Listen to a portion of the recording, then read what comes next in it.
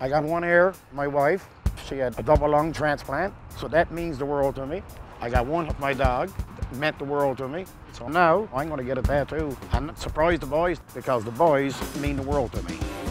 Gary's gonna show the boys that blood is thicker than cold water when he gets inked, Atlantic Bandit style.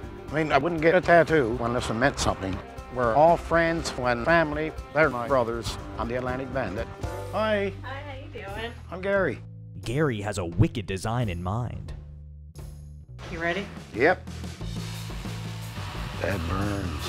The tattoo has to look good and have a story to tell. So what's the reason behind the tattoo? That's for my buddies on the boat. On the boat, we're best of buddies, and we call it a band of brothers. That's going to be a surprise for them. Okay. I wouldn't want to work with another crew or another boat because the boat and the crew, we're like family, so a tattoo, that means a lot. I can see it shaping up. It's going to be a wicked tattoo. There you go. You're all done. I thought it was going to be harder than that. The tattoo's forever, so the boys, I'm going to reveal it to them, and they're going to be... The Atlantic Bandit prepares for sea. How you doing, Mr. Goodger? Hey, where's his back, boy? And Gary prepares his surprise. What do you think I done the weekend then? What you got done now? What do you think I done? You never pierced your nipple, did you? No. You pierced your belly button. What the?